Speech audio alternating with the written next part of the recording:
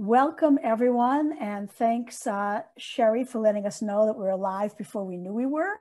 I'm Ruby Rich. I'm the editor of Film Quarterly, and I want to welcome you to our inaugural Page Views webinar. This is the first one we've ever done, not our first webinar, but the first one for Page Views. We're going to be doing them from now on. And I just wanted to explain what Page Views is. It's a feature that's been in Film Quarterly for the past, 7 years. And the editor of Page Views now is Bruno Guaraná. And every issue, he picks a book that's forthcoming to focus on and talks about the book, as he will in a moment here, and also does a really extended interview with the author about their research, their process, their thinking, what they're doing next, all of that, because we felt that not enough attention gets paid to film books in the mainstream press, and that we ought to be doing more than those kind of back of the book pages, which we still do, don't get me wrong, but we wanted to do something more. And so we started Page Views, and now we're starting the Page View webinar, this first one with Samantha Sheppard on the occasion of her book, Sporting Blackness, Race, Embodiment, and Critical Muscle Memory on Screen. And Bruno is going to be in conversation with Samantha, extending what they started in the pages of the book, of the magazine. And then they're going to be joined very quickly by Travis Vogan, who has worked with Samantha and who's going to be joining in on the conversation about film, sports, and race. And I really look forward to it. We've got a 1-hour session today, and I'll be back at the very end to wrap things up and say so long. And for now, I'm going to turn this over to Bruno, and we'll get started with the conversation. Bruno?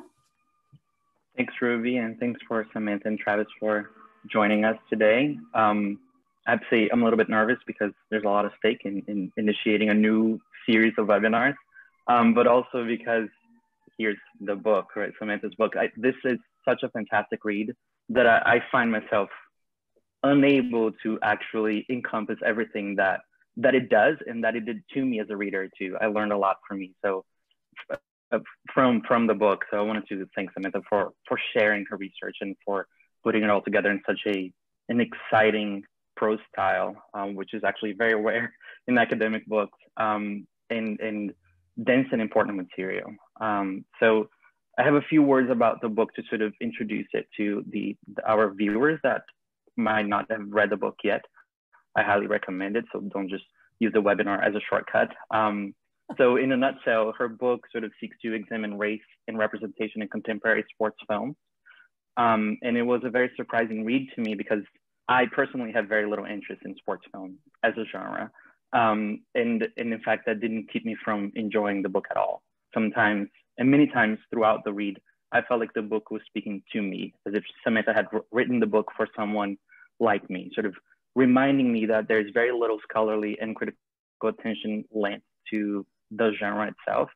And even though, despite the popularity of the genre, we probably have a favorite sports film that we have not thought of much or in serious terms. And Samantha teaches us to reconsider these films and reconsider them and how they negotiate race vis-a-vis athletic prowess, right? How they represent specifically Black athletes. So an example that keeps coming back in my mind that she gives in the book is from Penny Marshall's A League of Their Own. And the film is about 2 hours long, and there's a 13-second scene in which a Black woman who's standing outside of a baseball field kneels down to pick up a baseball that had fallen out of the field, and she throws it back with great dexterity to the surprise of the white female athletes that are on the field. And she uses that moment to sort of unravel the racial politics of the film and the gender politics of the genre itself, right? So how the film uses those few seconds to sort of perhaps comment on the segregation and marginalization, even exclusion of Black women from the league that they were creating in the film, as well as the exclusion of Black women in the genre as a whole, right? And I think that the latter is sort of Samantha's read on top of the film's read on the racial politics. And I think that what she does here with that film is analogous to what she does in the book about the genre itself, trying to uncover these deeper meanings in the genre and asking us to reconsider it, right, as important. So in the span of 4 chapters, she manages to expand the concept of the sports film genre, at least in the way that I understood originally. And I think we had a little bit of that debate in our conversation originally, and I was like, this film escapes the genre, and he said, no, it does not. So even then, she's teaching me more. So each chapter covers a different aspect of the genre. It starts with documentary sports films. Then she moves on to a multimedia racial icon in the figure of Boobie Miles, which I hope we'll return to. And then representation of Black female athletes in the more mainstream films. And finally, my favorite chapter, which is the one on experimental films. And I'm not a big fan of experimental films, but here I am, right? And the focus of that chapter is Garima's Hourglass. And I finished the book and I had to immediately go back to the film and watch it. And that's the opening of my intro to the book, is referring to that film, right? Sort of using Samantha's read of the film to illuminate how I'm now thinking about the film and what happens there. So for me, I think the book effectively enables and activates what she calls a critical muscle memory. And it made me a lot more attuned to the polyvalence of the Black athlete, or the Black sporting body, as she likes to call it, on screen as well as elsewhere. And I would say perhaps that the book has had two long-term consequences for me. The first one is that the expansion of the genre, right? And that now all of a sudden I'm looking to watch more sports films. So this is my way of selling the book for people that are not into the genre, right? Don't be scared away from it. And the second consequence is that it, in a way, her book ruins sports for me as well. I'm not an avid sports watcher, especially in the US. I don't understand football. I don't understand basketball or baseball. I watch soccer and I watch volleyball. Coming from Brazil, I think that says a lot. But even in thinking, watching these games and thinking about the racial politics in Brazil, which is its own can of worms, right? So when I say she ruins sports for me, it's a joke, and in a good way, right? It makes me think about sports more critically. We tend to think about sports as apolitical, and she is here to really prove that that's not at all the case, that there's a racial politics on the field, within the screen as it represents sports, and outside of it, right? In how we try to tame these sports, these athletes away from exercising their civic right and their civic duties outside of the field. So how do I want to close this?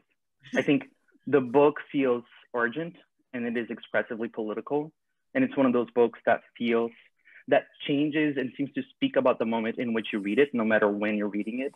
I read it back in May as soon as the video of Ahmaud Arbery's death was released.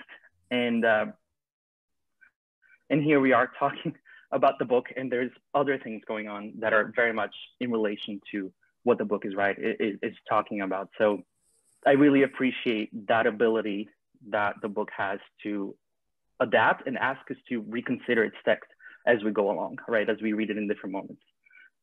So I guess my first question to you, Samantha, is to go back a little bit, would be about the origins of the book. What sparked your interest in the sports film genre, in this topic in particular, and also how did the project start?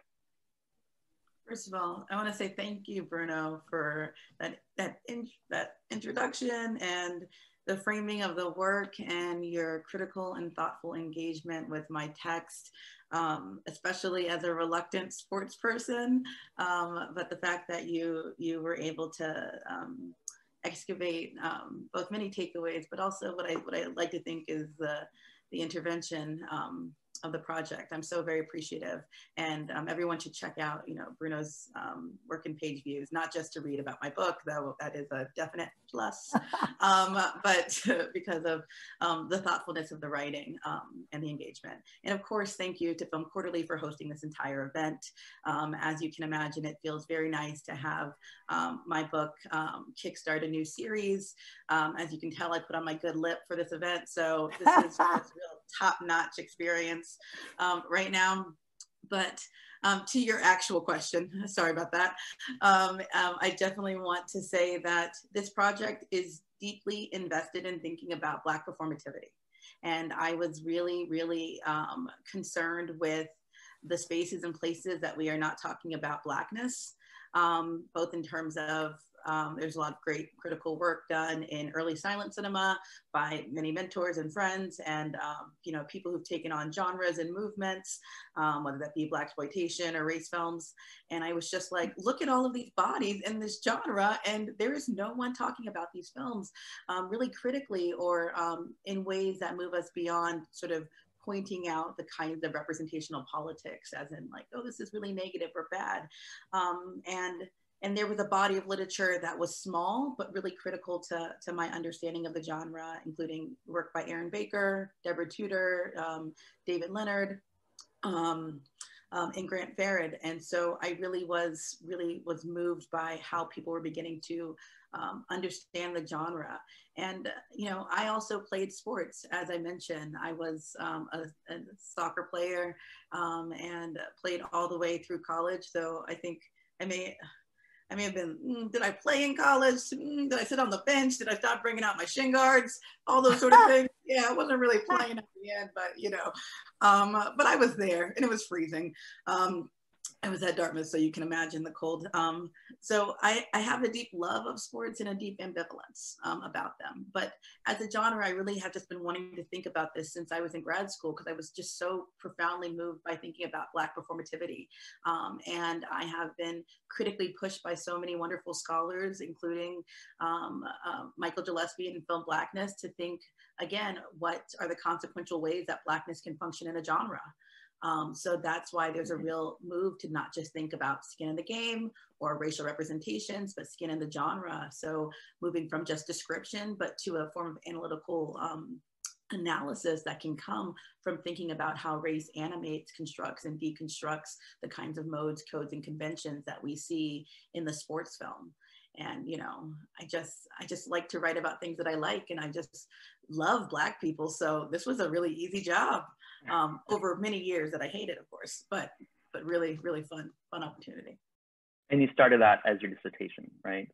Yes. It started off, it's based on a dissertation that I wrote for which you should never read. Don't go back. Okay. Only go forward. But it started on a project that was about thinking about race and performance in contemporary sports films, but itself had not fully understood what would later be the kind of arc line through critical muscle memory. That sort of buried in the conclusion there, because, you know, my great advisors, Kathleen McHugh and Allie Field, were like, this is great. You have no idea what this is yet. You cannot have that be the thing if you don't really actually know what you're saying. So that project itself was just a beginning interrogation of trying to think about how to talk about race and the genre, which later gets moved into thinking about how we can think about the representation of embodied resonance and Blackness on screen, and the tangled and material histories that are evident when we look at representations of Black athletic bodies on screen.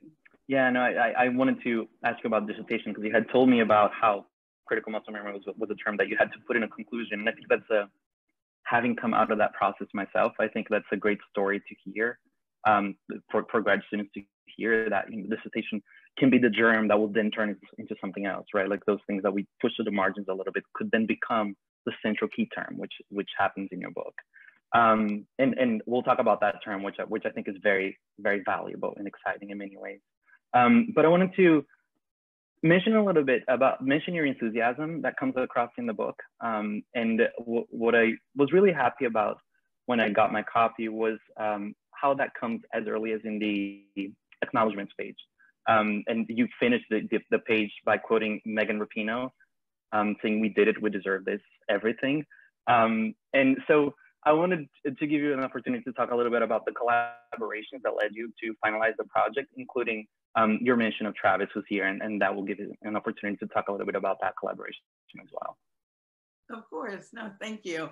So The acknowledgments are my favorite part of a book. You should just buy this for the acknowledgments alone.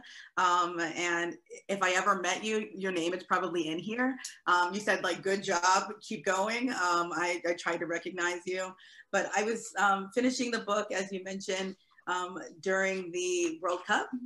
And I was just, once they had won, I was just so moved by all of this absolute joy, not just coming from winning, because I mean, we can be critical of winning, but it was all of these women just owning their success.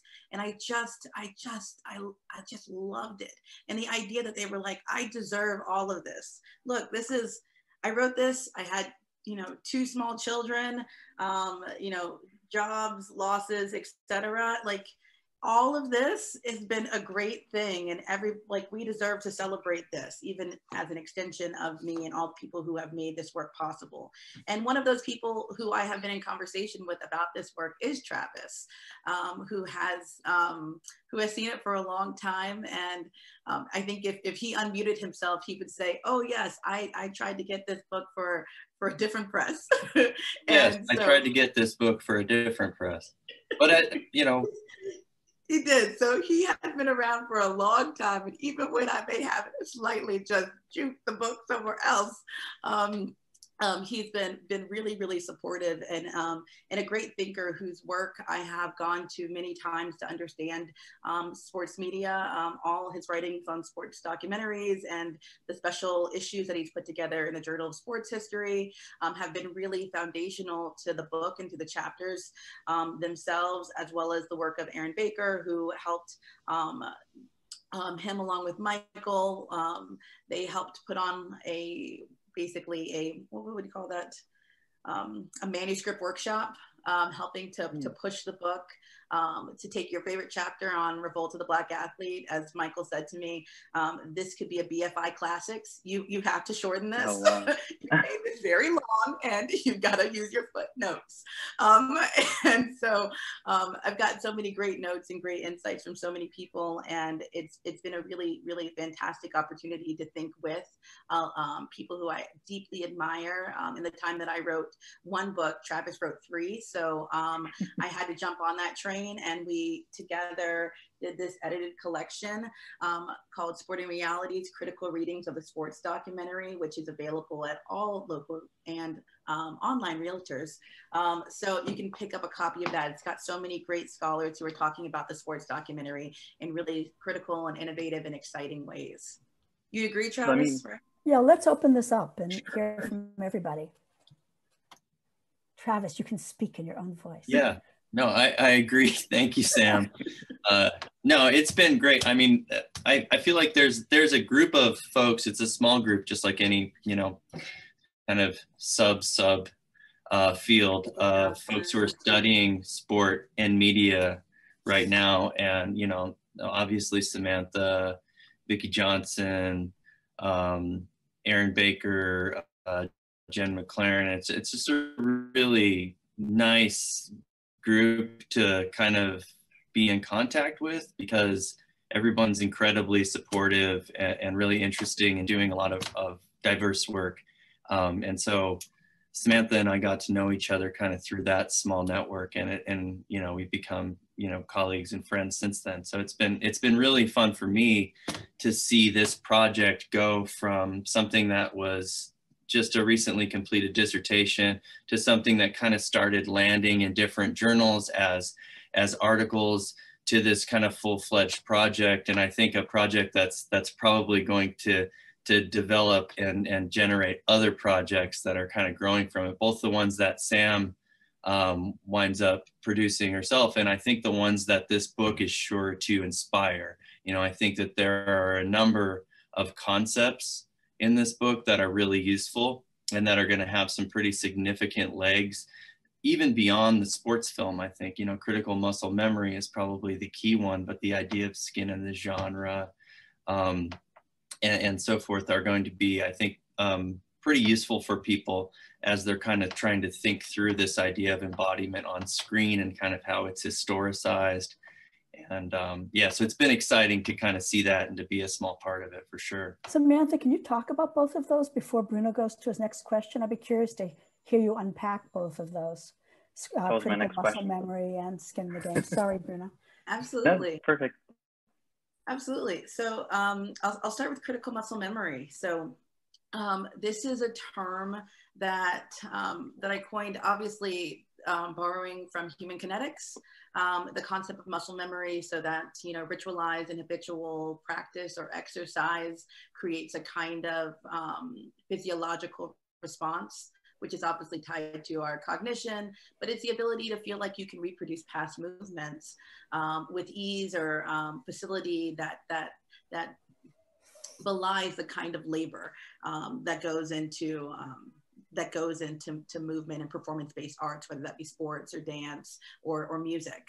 And I was really also moved by a lot of work that I saw in Black studies and Black cultural studies that was trying to think about Black memorial practices or Black memory. And so that was something that was coming through, obviously, in terms of the nice intersection between cultural studies and sports with Beyond a Boundary and CLR James's piece when he was thinking particularly about muscle memory in cricket. But I was seeing it also as this muscle that becomes, you know, trained, disciplined, and flexed in terms of relationship to terror. So the work of Elizabeth Alexander, the work of Frantz Fanon, and the idea of, you know, the effects of colonialism and muscle tension. But I was also thinking about it as a way of thinking about repeated experiences, Black, you know, celebrating sort of Black, you know, first, or forms of quote unquote Black excellence, and really moved by the work of Harvey Young and Houston Baker. And so I was trying to wed these two things while also trying to be very specific about what does this mean for this term to also become articulated through cinema. So the idea of the projection, the idea of the kinesis, the idea of the formal practices. And that's gonna actually connect us to the concept of skin in the genre. Because when it comes to critical muscle memory, it can be a descriptor. So it can be the ways in which I think, oh, Boobie Miles becomes this cautionary tale for many, tales of young Black men who desire to have careers, you know, in the NFL, but are curtailed by injury. But at the same time, we have to think about how it becomes formalized, not just as in a descriptive kind of term, but becomes formalized through sort of cinema's powers and regimes of representation. So I wanted to locate moments where, whether that was the mode itself, like the discursivity and the circularity of the recursivity of sports documentaries, or to the Boobie Miles point, whether it's a moment where we see Boobie Miles actually on screen with his on-screen character and he becomes doubled. So we get this kind of doubling, this kind of memory work happening, past and present, the reliving, the witnessing of one's undoing. It speaks to a kind of embodied resonance. And so trying to think about skin in the genre is asking, okay, so if we think about it as a descriptive term, what can we point out? If we think about it as a mode of analysis, how is it being represented? Are we seeing close-ups that do this? Are we seeing, you know, a voiceover narration that allows for these moments? There's actually an interesting point in the book that I think I became kind of lucky with, because I don't think I recognized it at first, but in the chapter on Black sports documentaries, I talk about the film Hoop Reality, and Hoop Reality is an unofficial sequel of sorts to Hoop Dreams, which is obviously, everybody, you know, Hoop Dreams from your understanding of documentary film. It transcends sports films, and yet it's so it's so important to the sports film documentary. But Hoop Reality is this unofficial sequel that picks up, quote unquote, a new figure on this sort of desire for NBA success. And Arthur Agee from the original Hoop Dreams is in Hoop Reality. And so there's a recursive way he becomes tangled to this exact same kind of discursive narrative about basketball. But there's an actual photo. I'm gonna see if you all can see this if I bring this close enough. He's standing there and he's with Patrick Beverley. Now, Patrick Beverley, shout out to Patrick Beverley, my favorite sixth man, who is currently playing in the NBA. He did have his Hoop Dream success, but he's standing there and Patrick Beverley is wearing a shirt that says "Remember Me," which is also, which is really somewhat sad. It's visceral because it's an image of a person who has been killed, right? But even just in the iconography of that frame of AG standing there, who's supposed to be looking at somebody who's supposed to represent another version of him, and we get this sort of even visual discursive reminder of how these bodies remember, how these bodies are made to project a kind of memory. We get this kind of sort of representational texture. And I'm really interested in this book of thinking about the body as a canvas of representation that can mean and mean again on screen. So in that little just moment and scene and image in the book, we get this like, remember these bodies, remember these stories, remember these histories, literally, you know, written out for us as text. So critical muscle memory just lets us remember that the body is a text made of text. And so I just want to excavate those histories, which could go on and on and on. But, you know, there's a word count limit, so it's got to stop. Yeah, to me, we talked a little bit about this in our conversation too, that critical muscle memory also operates on the level of reception, right? As an affect on the spectator.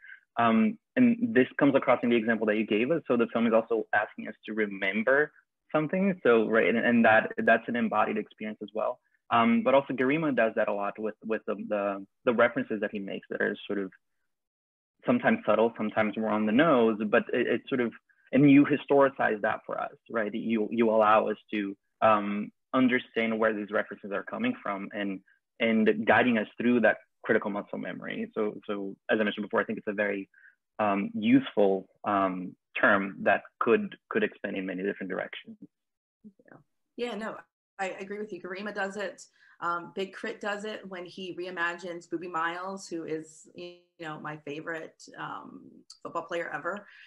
When he reimagines him away from this narrative of undoing and pathology, and lets him be a winner. You know, he cuts and chops up the film, so it becomes an opening to his discursive articulations of himself as a hometown hero in terms of being a rapper. So when Boobie says, you know, God made black, God made Boobie black, and black is strong, you know, Boobie knocks some fools out, Boobie knocks him out with black Nikes on his feet. You know, you can't help but think to yourself, yes, finally, all of this bravado, all of this is just a celebration of Blackness. And instead, we don't have to get to this moment where he has to be humbled by injury, humbled by undoing, humbled by what we know to be a sort of a narrative death, because he kind of leaves the story, but also what we think is the ellipsis of his life, which sadly, and I'm interested in the textualization of Boobie, but we have to recognize the last time that we see him on screen, I had to end up adding this right at the end of doing page proofs. He's in, the last time he's actually on screen is in Buzz Bissinger's documentary Buzz, and he's incarcerated. And so the cinematic Boobie has played out a very familiar narrative, but the ways in which Big Crit does a different kind of theorizing of Boobie sporting blackness, to me, is really about reclamation and his own spectatorial affect, which I think is really, really key. And it plays out through, you know, the introduction with, of course, Serena Williams. Yeah. Yes, she's just, you know, she's moving us to compelling us to think, you know, and to see and to believe in new things. I think I read somewhere that that's your favorite chapter on Boobie Miles, right? Yeah. And I think that his figure allows you to navigate through many different media. Can you tell us a little bit about that? Like, what is his function in the book beyond just being a character that you're interested in and invested in? And maybe Travis can speak a little bit about that too, in his iterations in documentaries as well. Yeah, no, I think that Boobie is such a compelling figure. I think that Nicole Fleetwood's articulations of racial iconicity were so critical to this chapter, to understanding the ways in which duality between veneration and degradation end up being reworked in each version of Boobie's representation, from literary in Bissinger's original book to the film version in 2004 to the television series where he's there and not there. He's sort of diffracted over 3 different characters, and then of course with Big Crit's music videos for Hometown Hero and Boobie Miles. And I think this is where and I'm going to borrow from a previous talk because I really appreciated how they said this, but it really gets at the elasticity, you know, and I think you also said this, Bruno, of the concept of where we see critical muscle memory and sporting blackness having legs to move beyond just talking about the sports film, but to thinking about the sort of dynamic athleticism of the body that can be sort of shaped and reworked within different mediums and medias, and therefore kind of have a different articulation of what sporting blackness can be. Because by the time you get to Big Crit, I'm saying there's something else really great here. But when you read him at Bissinger, it's a projected interiority in a literary mythos that is a cautionary tale. And when you see him in, Berg's film, it's just, we're supposed to just feel terrible for him. And also he's supposed to be punished. He's got to learn to be a team player. And I'm like, what team? I feel like Remember the Titans when he's like, what, wear myself out for the team? What team? Like, he's doing all of this. Also, it's, 3 days ago, it was Remember the Titans 20th anniversary. So shout out to Denzel, to all my friends. But yeah, no, I just think that this is where we see the elasticity of the concept. And in a different way to do transmedia studies outside of just thinking about transmedia storytelling and in a very particular sort of, Jenkins kind of way. Yeah. Yeah, I'm thinking about like the particular use or the value of sports documentary, right? And I think Travis, you could jump in here a little bit about that. In terms of critical. Yeah. Like critical muscle memory or representing blackness. I think Samantha writes a little bit about how the documentary allows these Black athletes to regain control over their voice, right? And sort of conveying their subjectivity in a more direct way than in other films. Well, one of the things that I really appreciate about Samantha's work is that, I think sometimes we tend to limit our thinking about kind of, if to use another one of her terms, historical contestants, to a kind of documentary genre, which is explicitly devoted to a kind of empiricism that's trying to excavate some sort of past. And one of the things that I really like about Sporting Blackness is that it shows us that these memories and these indexes of many different embodied pasts are happening across genres, and so when you see Vince in season 5 of Friday Night Lights, that's kind of referencing this Boobie Miles as a person, but also Boobie Miles as a kind of archetype that spans across these genres and into kind of media that are purporting to index a kind of reality and past, but also media that are inventing it. And I like, Sam just mentioned this idea of elasticity and allowing it to have that kind of, historical and epistemological flexibility to deal with these kinds of dicey, politicized issues. I really, I appreciate that about it. Obviously, documentaries are doing a different sort of work. If by no other kind of token than their kind of explicit claims to be looking at the past, I think that that's something that needs to be taken separately. But I like how Samantha is forcing us to, or encouraging us to look at the kind of, documentary sort of work that other genres are doing. And I was going to ask you about Remember the Titans, because, there's a kind of like the recent, very small discussions that have been going on about its 20th anniversary are kind of operating in the register of like a sort of memory of this work that is doing this kind of critical muscle memory. And it seems to kind of be in dialogue with some of the things that you're talking about in interesting ways. And also, of course, we can't divorce it from all of the kind of recent reevaluation of a lot of Black text that's been happening in this last year. One of the things that I was going to ask Samantha about is like how this last year, some of the things that have been going on recently have resonated with the book as you kind of see it out in the world in the last couple of months.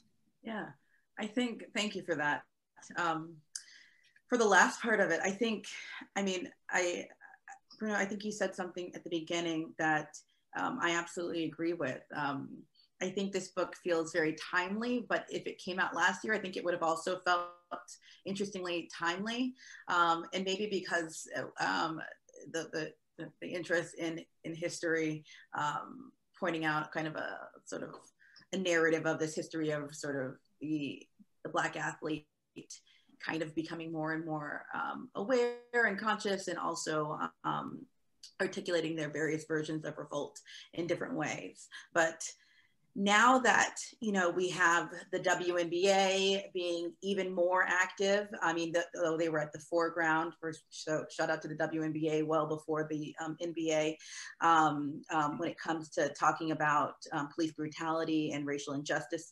I think you've got now what the NBA has done, even in this past bubble. So I have been, you know, really grateful to be in conversation with, you know, great people like historian Amira Rose Davis, who really, you know, helped me think about the ways in which we could understand this current moment of athletic protest, the Wildcat strike, you know, obviously Colin Kaepernick, but even the ways in which we see, like, you know, college players trying to unionize. You know, I feel like this book is really sort of asking me to have, to say something particular about the social world, to which I would have probably also still said, no, thank you. Because I think I am saying something about the social world, but in the ways that I think you have already articulated, Travis, about the ways we imagine that world, which is why we think we need those fantasies. We're being critical about these false narratives of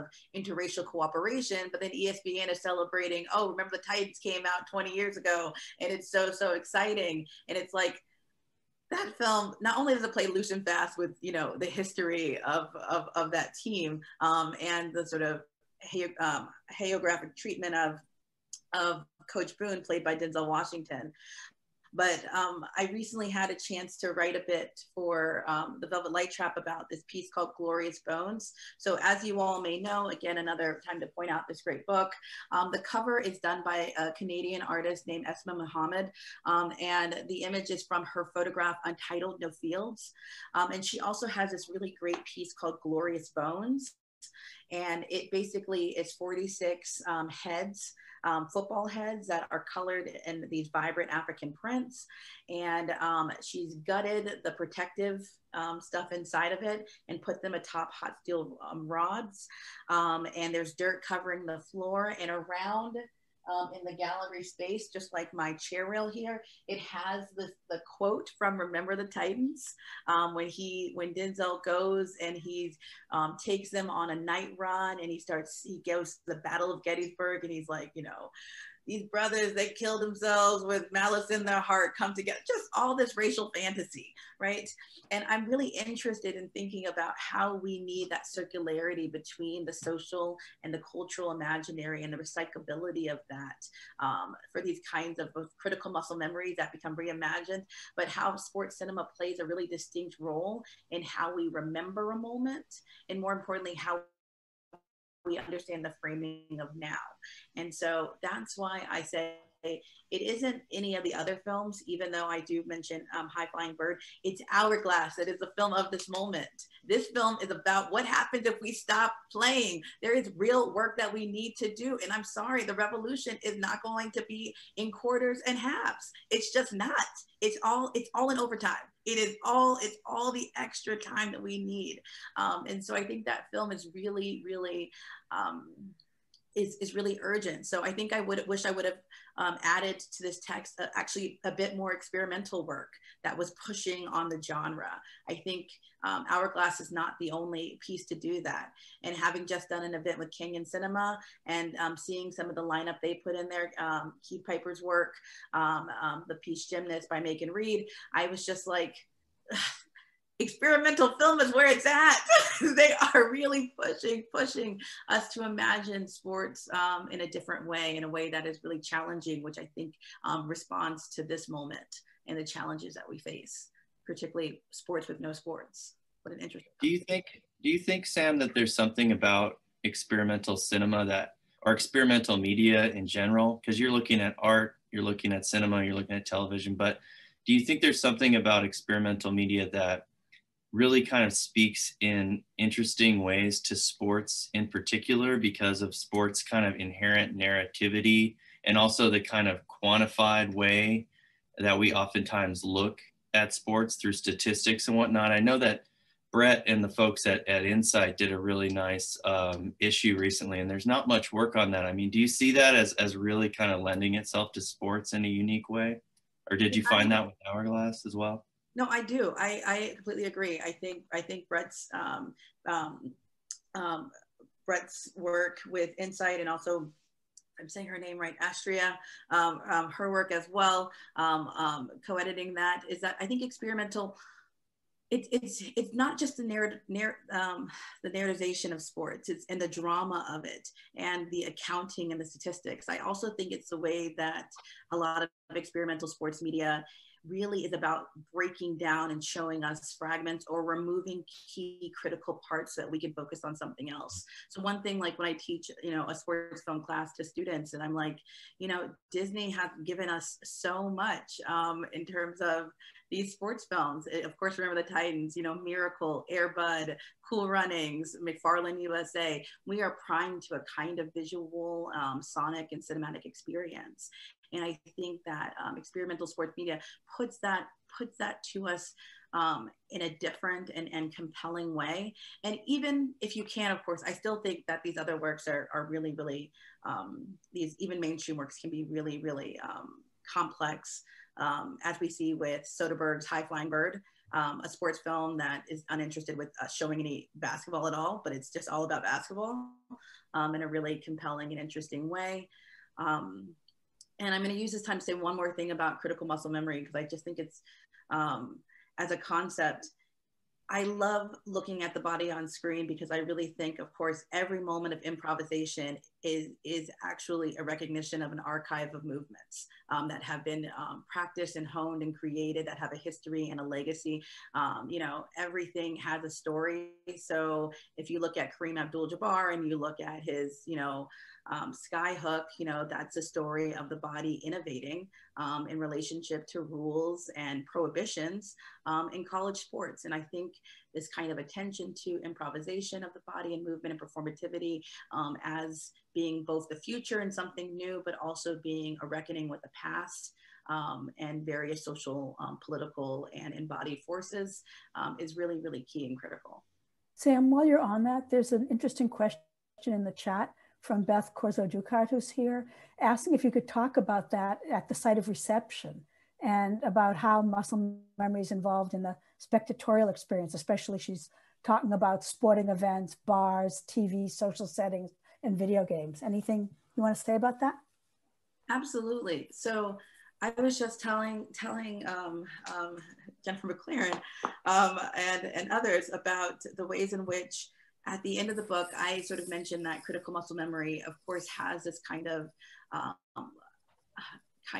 valence to begin to talk a lot more about reception and spectatorial experiences, but that I was not equipped anymore to do that. And it was like the last paragraph. So I was like, exit plan strategy, period. Go to the bibliography for more information, because I know that it does, because that's what I'm talking about. That's the feeling. That's when I watch these movies and for some reason I'm gripped with something. It's in our bodies. And I think that's responding. That's why in the introduction I'm thinking of Linda Williams's body genres, but trying to recognize, of course, she's charting something different through horror, melodrama, and pornography. But there is a visceral response because of this itself. What we're looking at is so embodied and ludic, and so there is something to watch this. I watch these films not because they're all great. I mean, the work I did for Joanna Man is that is Pulitzer work. So feel free to nominate me for said award, because that is not a good film. It's deeply offensive. But there's something about seeing the body move and having this physical reaction of understanding what something is being articulated. And in that film, it was, to me, about a kind of proprioceptive understanding understanding of the ways that women's bodies are allowed and not allowed to be free, to freely move, to take up space, and how the camera also keeps that hemmed inness. And so something about watching Joanna play like, try to play like a girl, having to hem the body in, was really, really interesting. And I think about my own play and awareness of myself as an athlete, or when I'm running and I'm just sort of like the freest that I am, and don't give me, you know, braids, I'm just slapping in the wind, like just feeling great, this kind of movement. So I think the term really has a way to grapple with the kinds of very real experiences we have when we watch sports live, where we are caught up in emotion, because sports themselves are narratives that are highly dramatic, and are definitely effectively quite engaging. You know, grown men get to hug each other and cry, and, you know, be moved to tears. Yeah. Travis, any thoughts on that? Grown men crying? Yeah, you know. I support it. I'm wondering, Samantha, you teach sporting blackness, correct? Or sports class. I teach sports. Yeah. How do you bring your research into the classroom, and how has been your experience doing that with students? Do they sort of experience this critical muscle memory in some ways, or and I'm assuming you probably don't use that term with undergraduates, but you know, do you see any kind of reactions? Is there anything interesting happening in the classroom as you introduce them to these films through a particularly critical perspective? That's such a great question. So when I teach it, you know, I don't teach like a sporting blackness. I do like more of a sort of wider engagement with, you know, points of intersectionality. So we start with not Newt Rockney. What am I saying? What's the one about? Oh God, what did we start with? The one with the footballer who Native American footballer. Yes, Jim Thorpe, All-American hero. Yes, we start with Jim Thorpe. You know, and they're always like, and they get it from the jump, because they're like, oh my God, this is just all about the terribleness of whiteness. And I was like, yes. And it's just like, they're you know, they're trying to civilize him, all of these things, and there's so much punishment. So the students really see the, you know, the narrative themselves sort of play out in really sort of complex ways, because to me, sports films are so deeply invested in thinking about race and politics, even though we have that refrain about keep, you know, politics out of sports. And it's like, that is the only interesting thing about them. And in the sports films know that. That's why they take on issues of race. They love to solve racial problems. They love to think about gender. They love to think about these kinds of critical concepts. So the students really, really take to working through the genre in a really interesting way. And like you, they say things like, oh, you've ruined sports for me, or you've really made me think hard. And I was like, that's why they pay me the big bucks, because, you know, if I don't get that effect, then I don't get my check. And so it's just, you know, one of those things where they love being able to do that, and then taking that to how they engage with sports media more broadly. So like commercials, and like, you know, a Nike commercial, or thinking about advertisements, or thinking about, you know, what does it mean to see Ronda Rousey say, you know, I'm not a do nothing bitch, you know, like what does that mean? And how is that kind of trafficking in a kind of sort of both gendered transgression, as well as, you know, a stereotype at the same time. So they really like working through all of this stuff, even if they don't like deadlines, too much reading, but, you know. Yeah, I kept wondering, how do you watch ESPN after your book, right? And just pretend that it's just happening in front of you. Low-key don't like them. I'm just kidding. That's, I mean, it's not that I don't like sports. I do. I like highlight sports. I like to watch it when it gets, like now we're in playoffs. Get me to the finals. I can't watch you build up. Sports films have ruined me. I need to see, is this a meaningful moment? Is this going to get us to the training montage, to the comeback, to the win? I just can't be there through the small bits of it all. But you know, it can be very difficult to watch, because it's so misogynistic. They do not give women's sports enough focus and enough attention. And you can even see it in the way we're talking about this moment of political unrest. And again, with Maya Moore, the WNBA, who have been on the front lines of all of these various things while doing different forms of caretaking. And it's, you know, just about what does Charles Barkley think about Breonna Taylor's verdict? And I'm just sort of like, I want to say officially for the record, for my 34 viewers, you know, fuck Charles Barkley, because at the kind of things that he said in terms of, we may have to bleep this out. I don't know if this was a family friendly show, but, go for it. What he ended up saying about how her situation was different. And it just speaks to a very particular kind of misogynoir that we see in sports, and we obviously see in the social world, and the kinds of lack of justice that Black women receive writ large. So I definitely think all of those things. You know, I wonder, I'm going to throw something to you. What do you think about the place of this work within film studies? Do you think that because of a kind of attitude towards sports within the hierarchy of genres in film studies, that a lot of this work has been ignored and you know, and really has been a loss in terms of thinking through film? I absolutely agree with that. I think that there, like Travis was saying, there's a small group of people who are in conversation. And I think that sports, even as a genre, have been sort of deeply under theorized, and there has been sort of a lack of critical engagement. In certain ways, I was surprised that this book had not been written to a degree. So I was sort of like, that's great. But I think as a whole, also what this book offers for cinema and media studies in terms of method, in terms of a deep appreciation for textual analysis. Like I said, I get lost in those 13 seconds of A League of Their Own because it's such an important moment, but it also becomes not just skin in the game, but skin in the genre of how we can understand the Penny Marshall, including a moment that didn't have to be there to be able to comment on the whiteness of the film, but to be able to sort of represent a kind of historical erasure. By having this moment of inclusion, ended up speaking to the kind of historical erasure of Black women in the sports film genre, despite their extreme excellence. Simone Biles, Simone Manuel, obviously Serena Williams, etc. So I think that this is a really, I would like to say, helpful book for anyone studying race and representation. I like to think that it is in nice conversation with Black film studies and the crop of work, whether that be Film Blackness or Raquel's, you know, Double Negative, and all of the people who I'm very grateful to call friends, you know, what do you call it? Miriam Petty, Kristen Warner, Ellen Scott, Allie Field, and of course, it's, you know, the best of the best, Jacqueline Stewart.